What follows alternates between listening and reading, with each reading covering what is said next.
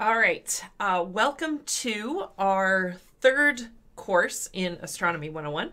This is going to be Discovering the Universe Yourself, Part 2. So we kind of did a bit of an introduction last week. I'll go through that in a second. The first thing, though, is I want to kind of mention what to look for in the sky as we're starting to get a little bit more used to seeing what's up there, understanding all these things. The moon is going to be in its first quarter tonight. That will mean something to you after today. And then the summer triangle is also going to rise in the night sky. So shortly after dusk, I think looking east, yeah, you'll be able to see this big, it's not a constellation, but it's like the three brightest stars in a in three different constellations. Altair, Deneb, and Vega, you can see in a whole triangle. And as we will discuss today, you'll start to learn why that changes throughout the year as the Earth goes around the sun. If you are an observer, if you have a telescope, Jupiter is really great, sort of Sunday, Monday-ish. It rises in the early morning. It rises about midnight, and then about 3 o'clock, it'll be up at its highest point, and really good for observing. And then it's going to be a waxing gibbous moon, which, again, we will learn that terminology today. And so it will be a full moon next week. All right. So without any sort of further ado there, let's get started. So last week we talked about constellations. Hey, Raj. And the constellations, remember, we always think of them like these images, right? We think of them like, you know, drawings in the sky from these bright star points. Hey, Brad. But what they really are is we do actually have defined constellations that are almost like states. Like we've broken up the sky into 88 different, you know, proportions throughout the sky. And those are our constellations that are indicated by these bright stars that form patterns. We talked a little bit about what our local sky is and how to define different points in it. So one being zenith, that's right above you when you go outside. The meridian is the line that goes from north to south through the zenith. And then the horizon is self-explanatory, but that's the horizon is where the sky meets the ground. We learned about azimuth and altitude. So azimuth is if you're trying to find something in the night sky with your local, in your local sky, you have its azimuth and you have its altitude. You start with the azimuth, point north, go clockwise until you hit that number of degrees, and then you go up the altitude to try to find that. We talked about angular sizes and distances. Remember, this was not how physically big or physically far away they are, but how many degrees they make up the night sky in. So we talked about different ways to measure that, and we're going to kind of come back to that, close that idea out the first part today. But remember, you can do like sort of 1 degree, sort of 5 degrees-ish, 10 degrees, 20 degrees, that you can sort of go out into the sky and begin to start measuring sizes and distances as you look around. One of the things that we do is when you get really small, beyond that, that's dividing degrees into arc minutes. There's 60 arc minutes in a degree, and then 60 arc seconds in every arc minute. So that's just a way to measure angular distances on a tiny, tiny level. So what we're going to do today, we have a lot to get through, so it'll probably spill over the half hour a little bit, but stick with me. I think there's some really awesome stuff. Talking about how the constellations change throughout the year. Remember, we talked about circumpolar stars, right? So these are the ones that never set. If you're looking up, if you can see the celestial pole, you'll see these stars kind of orbit that. And I'll pull up Stellarium after this slide so we can see those stars go around there. We talk about latitude and longitude on Earth. Now, that's probably familiar to some of you. You might know what your latitude and longitude is. Latitude is the one that does this. So it's 0 degrees at the equator, and then it's up north and then south, and you get to 90 degrees north or 90 degrees south. And then your longitude is your east-west position. So you start at 0 degrees. Sometimes they do east-west. Sometimes we go all the way around. But you're starting at 0 degrees. And as Raj mentioned, he's there in the UK, and that's where the prime meridian is in, well, it subtends the whole Earth, but because the United Kingdom is further west into the ocean, that's actually a spot that we can draw the 0-degree line, is the prime meridian on Earth. So I tried to explain this last week. It got a little chaotic, as is the case, always the case. About an hour after I stopped, I was like, oh yeah, that's how I should have explained it. So I appreciate all your patience with me. But the key here is thinking that the altitude of the celestial pole in your sky is equal to your latitude. I showed it and then I failed epically to explain it. But think about it this way. If you're on the equator and you're looking north, you're basically like trying to look up. You're not going to see the celestial pole. So the celestial pole is basically going to be like flat on your horizon, because if you're on the equator, all the way down is going to be where the celestial pole is. So you're not going to see it. But the further up you go on the Earth, that celestial pole will start to rise in the night sky. So when you get to 10 degrees, that celestial pole is now 10 degrees higher in the sky. Oh, thanks for the follow. And as you start to get higher, it's going to keep increasing, and then obviously when you're at 90 degrees north, it's going to be directly above you, that sort of 90 degrees. It's going to be at your zenith. And so when it comes to navigating by the stars, it's actually pretty easy to figure out your latitude. If you can find the celestial pole, which we have Polaris, it kind of marks out, is the star that marks out the north celestial pole.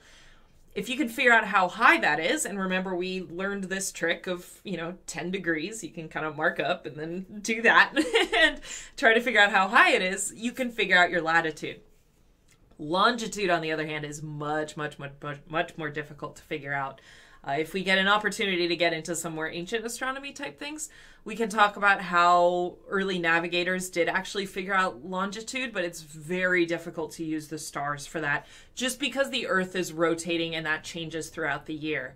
But latitude is very, very easy to figure out. And thank you, Andy. Like I said, I thought of it like about an hour after I left, and I was like, oh, that makes so much sense. So when it comes to constellations, is there a official international constellations that everyone follows? So each ancient, especially ancient cultures, but every storytelling culture has their own stories associated with the constellations that they see in the night sky. However, the International Astronomical Union did designate 88 regions of the sky that are named after these various stories that are an officially designated constellations. So thank you. All right, so let's go really quick into how to find the celestial pole. So we're pulling up Stellarium. Remember, this is free. You can play with this. Especially, this is great if you don't really have a night sky that you can go look at. You don't fail, Todd. Not at all. Now, let's get rid of the atmosphere so we can see the stars, and let's get rid of the ground. We're looking up north. This is Polaris. If we were able to measure it, if we were outside, you see it's about 34 degrees north. And we are in LA, which is 34 degrees latitude. So how to find Polaris? Some of you might know this, some of you might not. Polaris is not the brightest star in the sky. That's Sirius. Not Sirius as in like, it's not the brightest star. It's not Sirius, the dog, the Harry Potter character. you understand. But it is important because it is that North Celestial Pole. So if you look over here, you might recognize this is the Big Dipper or the Plough in the UK. And if you find sort of the last 2 points of the Big Dipper, you can align them, and that will end up, the first sort of bright star that they hit is going to be Polaris. And if we speed up time, you can see that it'll rotate around a little bit.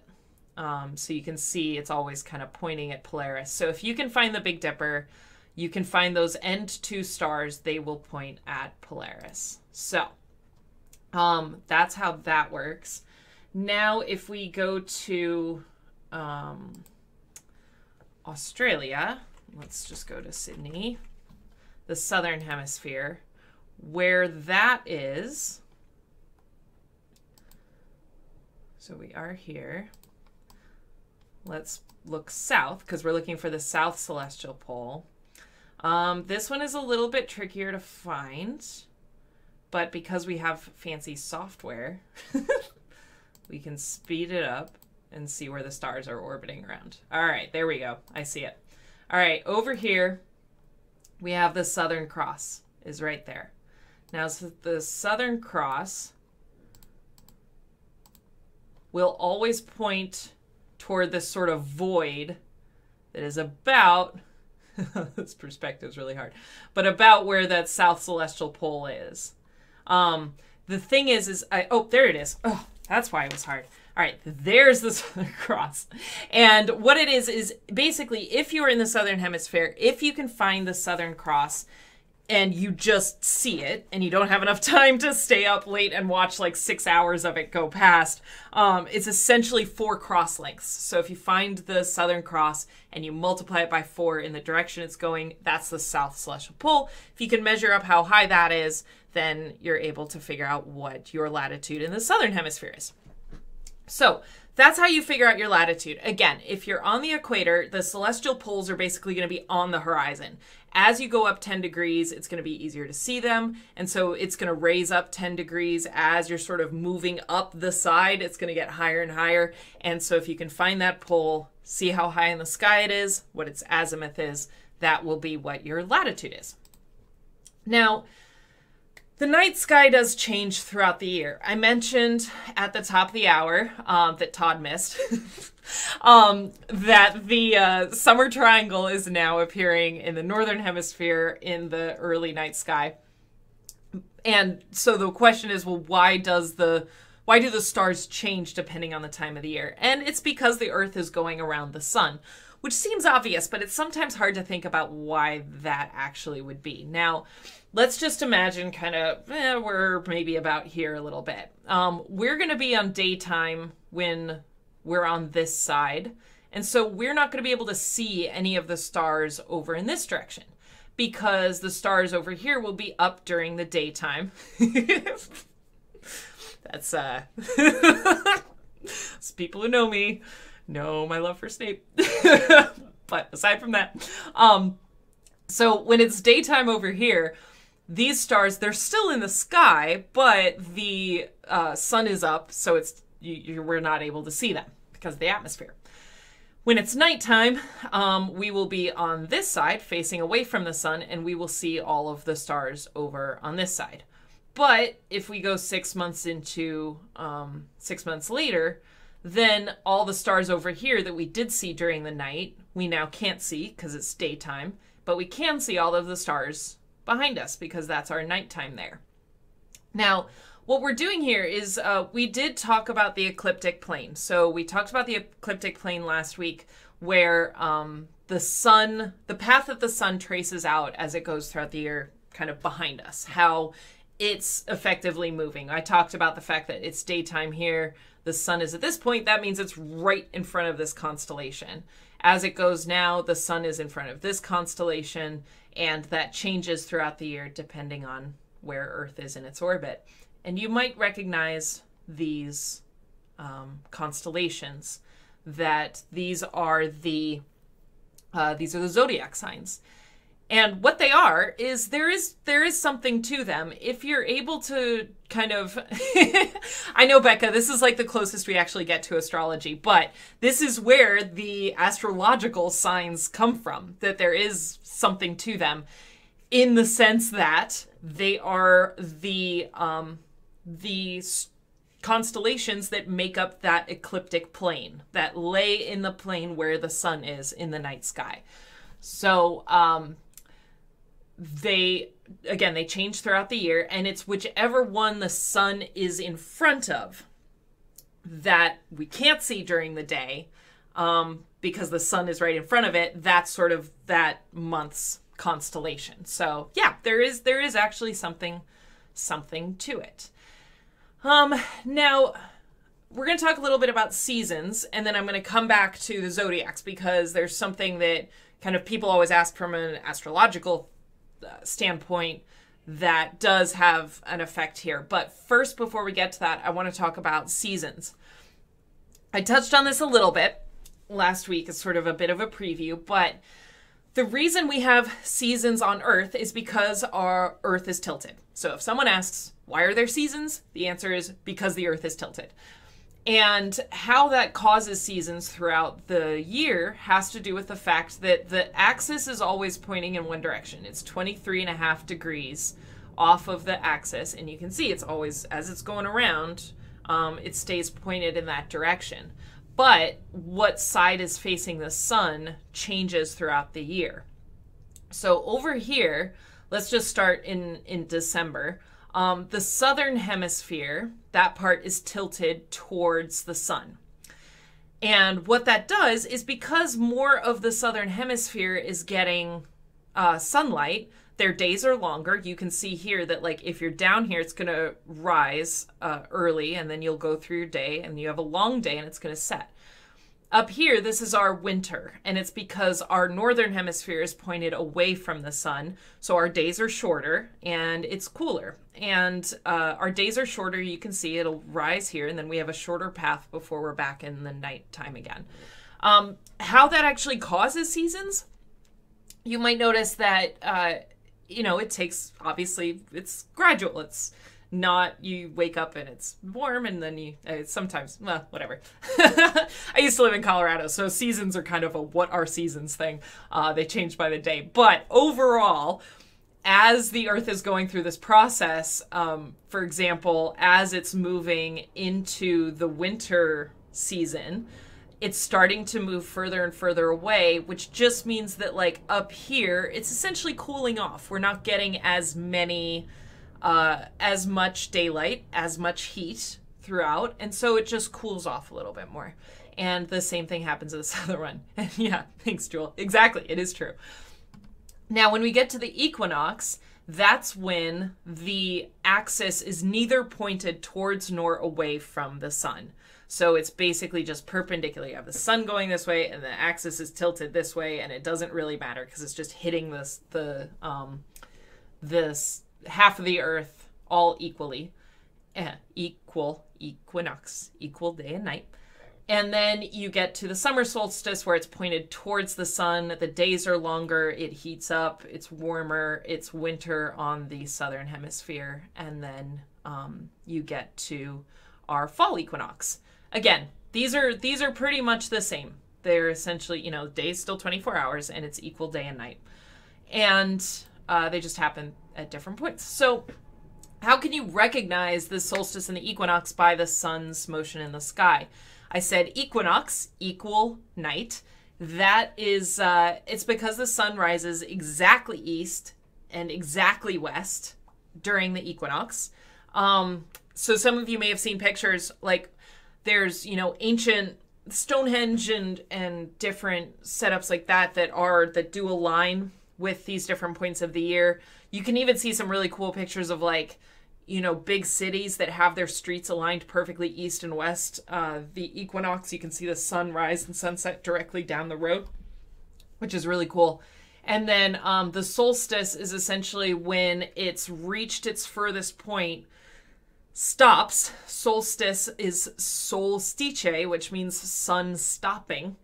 It stops and then it heads back. So it's basically the furthest, for us, the summer solstice is the furthest north the sun gets throughout its, it rises every single day in a different position. It gets to its furthest north point, and then it goes back. So it stops, turns around, and goes back. And then in December, it's the opposite. So it keeps rising further and further south, and then it stops and it comes back.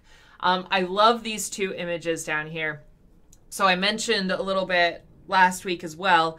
If you want homework assignments, one thing you can do is go outside in the same spot every day at sunrise or sunset and mark where the sun is rising and setting, and you'll see it move throughout the year.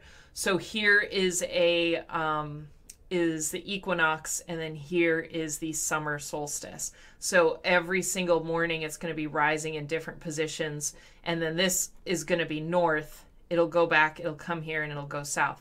This picture, and Raj, I see your question. I'll come back to it.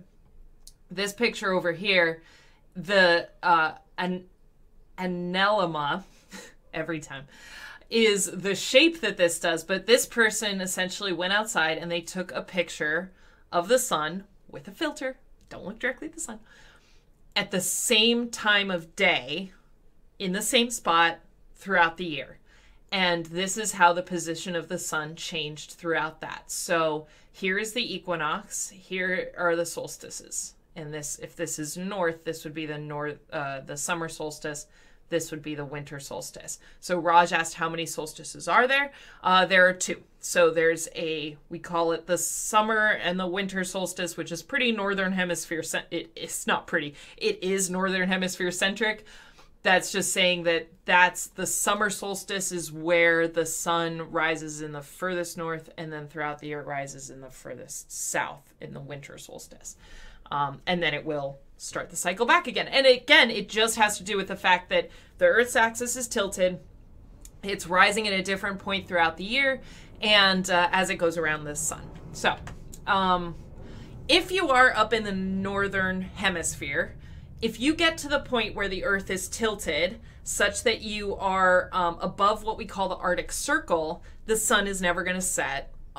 If you're on the Arctic Circle, which is 23.5 degrees from the North Pole, you will not see the sunset. The sun will basically dip down, touch the horizon, and dip back up again. And that's just because we talked about those circumpolar stars. Remember the ones that kind of always, that never set, depending on where on the Earth you are? That determines kind of how many there are.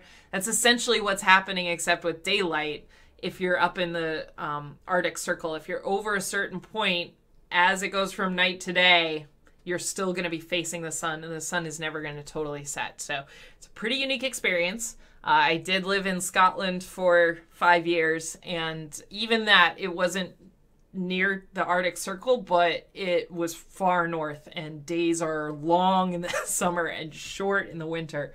You can really feel that seasonal change a lot more than if you're down sort of in the mid latitudes. But it's beautiful and awesome. And if you came in a little bit late, I just wanted to say that we do have a lot of stuff that we're covering, so it's going to probably spill over. I try to aim for half an hour. Yeah, it's 66.5 degrees north. I was trying to say it's 23.5 degrees from the North Pole down, so that way up. So thank you. It is, and I couldn't do the math fast enough in my head. It is 66.5 degrees north latitude, which is 90 degrees minus 23.5. Math! So thank you for mathing that for me, Andy. I appreciate that. Now, I'm going back to the zodiacs now. We've touched on how we go throughout the year, and then how the Earth's tilt on the axis affects us, and how the motion of the sun moves throughout the sky. Yeah, Saskatchewan, that's pretty far north, like 9:45 up to 4:45. Yeah, Scotland, we had probably like kind of about that, maybe 10 to 3 or 4, 3:30, 4-ish. Those short days. Now, some of you may have heard that your zodiac sign is not what it is. And so people always ask, like, what? I thought I knew maybe my zodiac sign isn't what I think it is, that it's shifted. And it kind of has. And there's a reason for that. This is bringing in the astronomy part. We talked about why we have these zodiac signs, that they are the constellations that the sun is blocking at different points of the year. But the Earth's tilted, and it's not a perfect sphere. It's a little bit flattened. So it's effectively round for us tiny humans to care about. But for physics and angular momentum to care about, it's a little bit flat. Because of that, and because it's tilted, it's going to wobble. So it's going to precess. That means that its axis, the tilt, isn't going to change, but where it's pointed is going to change over a long cycle. So for our axis, we have the Earth. It's pointed about that way. To actually go around like this, to go around once, it's going to be 26,000 years to do one full cycle around. Like I said, it doesn't change the tilt. It just changed where that pole is pointing in the sky.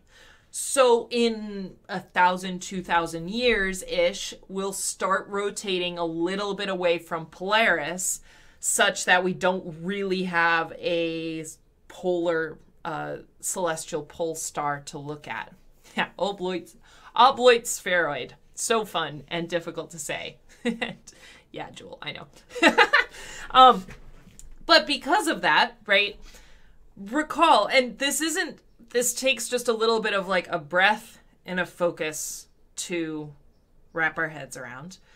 But just recall here, this is June, right? So this is our summer solstice. So here, I'm trying to do it, whatever. I can't make it point in the direction here because brain. But I can do this. So here, the axis is pointed in this direction. So it's pointed away from us. But that determines our summer solstice. This is the point where it's pointed the furthest away. As our axis starts to precess, that is going to be such that maybe here it's going to be pointed the furthest away. Again, doesn't necessarily matter on our lifetimes, but it does matter what constellation is blocking this. And actually, so you're wondering why in the few thousand years our calendars haven't changed. Our accounting for leap year kind of starts to account for this. Like, that's why it's not perfect, because we're accounting for the fact that there's a little bit extra just from the precession that does progress our months properly. Again, in your lifetime, you're not gonna notice it, but it's enough that in 2,000 years, we've kind of progressed from summer being here to like the summer solstice from being here to being here, which meant that the constellation that the sun is blocking has slightly shifted, almost one full sign. So when you hear that your zodiac sign isn't what it originally was, that's because they were originally sort of assigned 2,000 years ago, and it's kind of shifted since then. So because of the precession of Earth's axis. Pause. Don't stress too much about it, because it is a lot of sort of angles and things to picture. But take your time, maybe come back to this, and just try to think about how if Earth's axis is slowly doing this, as it's going around the sun, it's going to change where it's pointed every time we go. So carrying on from that, let's talk a little bit about the moon. So we've talked about how constellations and everything change in the night sky. We're going to talk about the moon. Now, this is just putting the scale of the Earth to the moon to the sun. I love this image. Space is big. Things are far apart from each other. This is if we took the size of the Earth relative to the sun and the moon and the distance between them, that's about how far it is. Space is big. The sun is very, very big. Let's talk a little bit about what we see when we are looking at the sun in the night sky.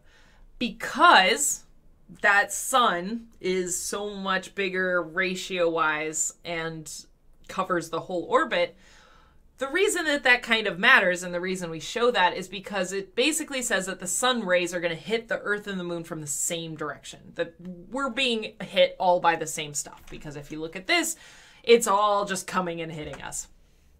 Now, these lunar phases, you can see, we define lunar phases as the moon's appearance in the sky changing as the position relative to the sun changes. The moon orbits the Earth every 29.5 days, and you can see here the sunlight is coming from this direction and it's hitting the moon and the Earth on the same side. I've got some good graphics that are going to help us start to understand how the moon's phases work. Essentially, we have the moon takes about 29.5 days to make it all the way around. So this is sort of sped up, and you can see Earth is going through day-night cycles. So every night you're seeing sort of a slightly different phase of the moon. Sun is coming from over here, and the moon is going around the Earth. And the full cycle takes 29.5 days. as that happens, we see different lunar phases. The different names that we call them is we have new and full moons. New moon is essentially when we don't see any light being reflected from the moon. It's effectively between the Earth and the sun, so we're not seeing any light reflected. What we see when we see phases is we're seeing light being reflected back to us. The moon isn't giving off any light itself. It's reflecting sunlight from whatever side is being hit by it and coming back to us. And Earth is rotating much faster than the moon is going around. So we all see the same phase every single night. It just changes from day to day to day. Now, as it goes through its cycle, it then goes to a crescent moon. This is what we call a waxing crescent. Waxing means it's bigger, and a crescent moon, it, forms a crescent, a croissant, but it, so it's basically less than half is what we call a crescent moon. Then we get to a first quarter moon. That you say it's a first quarter because when we talk about a cycle, we go new moon to first quarter to full moon to third quarter. So this is the cycle, the order that we talk about them in. So first quarter means it's still getting bigger. It's just halfway. Waxing gibbous. Remember, waxing means the light is growing night to night to night. The light is starting to is increasing every single night, and now it's more than half, and that's what we call a gibbous moon. Then we get to a full moon. That's when it's on the other side. Light is hitting it here, bouncing off and hitting us back. And we basically see it throughout the night because it's right opposite to the sun. So when the sun sets, the moon rises and it's a full moon. Then it's still a gibbous moon because it's more than half, but now we call it a waning gibbous moon. Waning because it's getting less every single night. Less of the moon is being illuminated. So we have our waning gibbous moon. Then we have our third quarter moon. And then we have our waning crescent moon. Again, it's showing kind of from the perspective here. So I don't want to get too hung up on like where the sun is coming versus where here is, because you have to think about where night is as we're going throughout. Now, I honestly can say that I learned the most about lunar phases by just paying attention to them by myself.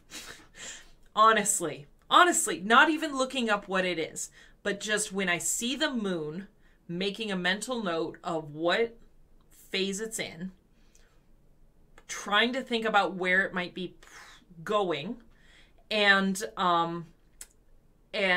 trying to, just kind of think through it. One of the things to keep in mind is the sun rises and sets in the east and the west.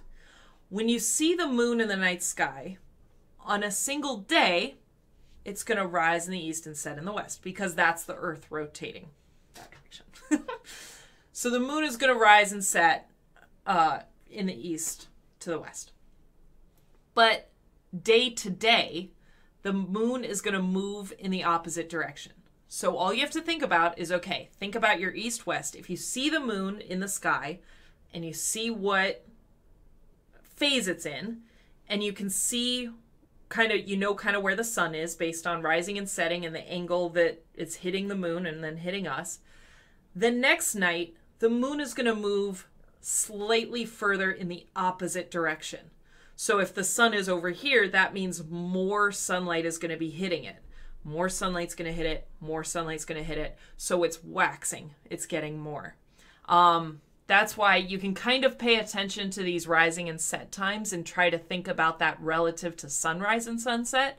Like I said, it's going to get a lot easier to wrap your head around just by observing it. So Becca has a question. Is there significance or benefit to the rotation direction of the Earth and Moon being the same? Any Earth-like planets out there have opposing rotations, and what would be different on the planet because of that? Or is it just a clue? That's a great question. So when they've all kind of formed at the same time, we will get into solar system formation. But just really quickly, If it's all orbiting in the same direction and in the same plane, that's a good indicator that they all formed at the same time. If something is rotating in an opposite direction or it's not in the same plane of rotation as the rest of the solar system or the planets, then that's a good indication that it was captured or formed after the fact by some other phenomenon. So that's kind of a short answer to that, but that's, yeah, we'll get more into solar system formation, but that's a great question. Now, it's important to note, too, that we always see the same side of the moon. And kind of with Becca's question, we'll talk about why that is the case later. We'll talk about what tidal locking is and how the gravity has an effect on it. But for now, just picture the fact that we always see the same side of the moon. You can see that this is a great image here. Thank you, NASA, for providing these. But the arrow here is pointing towards, it's basically just the same point on the moon. And you can see it's always facing the same point on Earth. And if you're having a hard time wrapping your head around this, just imagine that you were here on the moon and this is your path throughout the month. You would always be sort of seeing the Earth in the same spot in the sky. Now, it would be different phases that you're experiencing and different points where the sun is hitting you, but you would always be facing the same direction. And that's what we call synchronous rotation. You can think about it, too, if you had a ball on a table. We would go around, and you want to go around the ball, and you keep facing it the whole time. That's synchronous rotation. But you would be making a full circle as you're facing that ball the whole time. And that's effectively what's going on here. You can see the moon is rotating, but it's rotating with its rotation. So the tidal locking, we will get into. I hate to do that sort of spoilery thing and not just explain it now. If we have time at the end, I'll explain it. But that has to do with its formation and Earth's gravity when it was being formed. And that is tidal locking, is the physics, sort of the astrophysics phenomenon that has synchronous rotation is like any rotating bodies that are doing this. Tidal locking has to do with the gravitational forces that cause synchronous rotation. So we talked a little bit about full moons and new moons. That means that they're between, the Earth is between the sun and the moon, or the moon is between the Earth and the sun. So why aren't there eclipses every time there's a full moon or every time there's a new moon? The reason for that is that moon's orbit is slightly inclined, only by 5 degrees. But that means that most of the time when we have a new moon or a full moon, it's actually going to be not directly in between us. Now it's slight, but it means that there's not going to be an eclipse. The nodes are what we talk about if you do exactly what this is showing. You have basically a piece of paper with the sun-Earth orbit, and then you have a piece of paper with the Earth-Moon orbit. The points where they meet are what we call the nodes, and when the nodes all align, that's when you get these eclipses that happen. So we have lunar eclipses. That's when the Earth is directly between the sun and the moon. So basically, Earth's shadow covers the moon. And then a solar eclipse is when the moon is between the sun and the Earth. And that's when the moon's shadow gets cast onto the Earth. So what you see there. There are 2 different types of shadows. We call them the umbra and the penumbra. This is like a full shadow, and this is a partial shadow. And it just has to do with the light rays that are coming off. So when they're combined, when the shadows combined, you get this umbra.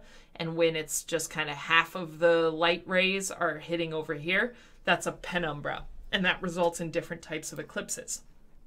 With lunar eclipses, it's the same thing. You have these light rays that come from the sun. Ones that kind of come down this way is going to create this umbra. And the ones that kind of keep going up this way, you're going to get this penumbra, this partial shadow here. Now, a total lunar eclipse is when it's fully in the umbra of Earth's shadow. A partial eclipse is when the moon is sitting between the umbra and the penumbra.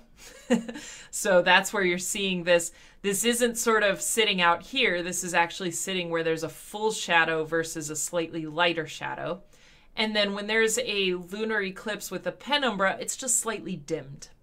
So it's not going to be like this full shadow that's going on. And what's happening here, don't have to get too much into the physics of it because I'm already way over where I wanted to be, but what's happening here is it's basically getting just a massive sunset. We're seeing a reflection. All that light is being bent through the atmosphere on Earth, hitting the moon and then getting bounced back to us. So it is like a baller sunset on the moon right there. You get to see through the through that. Oh, that's awesome. Super jealous.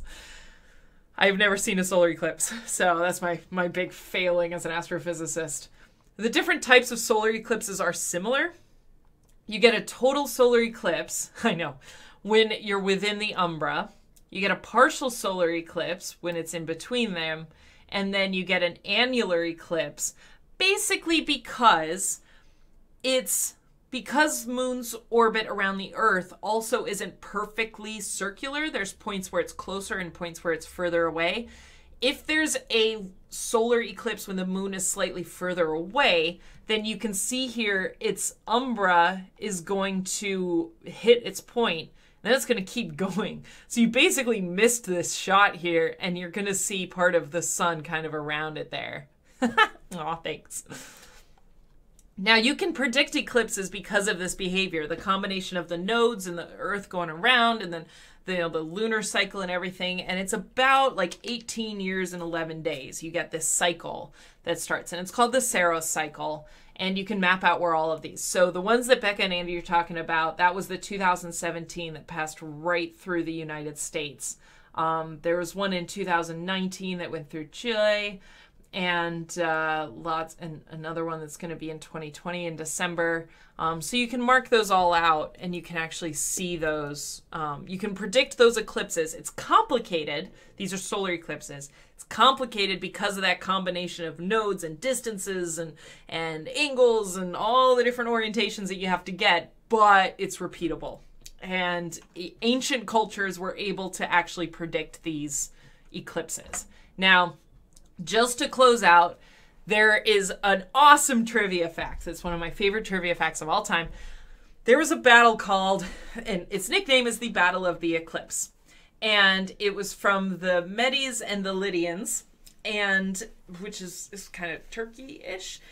And it was essentially in the 6th century BCE. And what happened was they had been fighting a 6-year war, and there was a battle going on, and a solar eclipse happened, and it got dark. And for those of you who have experienced it, you know how kind of ethereal and super creepy it is. So it freaked them out, and they literally laid down their weapons and signed a treaty that day because they thought that the gods were upset with them, which is understandable when in the middle of the day the sky just gets dark for a couple minutes. And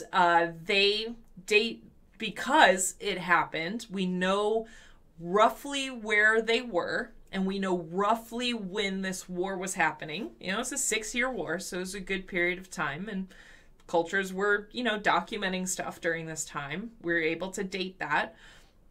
Because there was a solar eclipse happening, and you saw on this map, they're very precise in where they fall sort of year to year. So if you say, oh, I saw a solar eclipse in 2019 in the southern hemisphere, you're going to be like, oh, okay, well then you were here or here.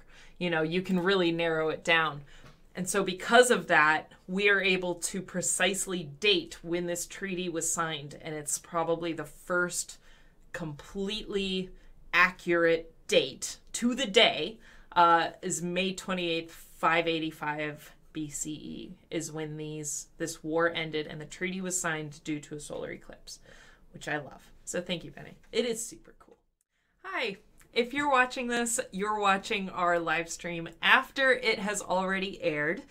We are saving the Q&A for those taking part in the live stream because it can get a bit random and all over the place and in the very best way that we all know and love. So, please leave your questions down below. Thank you so much for watching and for being here. Please don't forget to subscribe and click the little bell so you get notifications when videos are posted.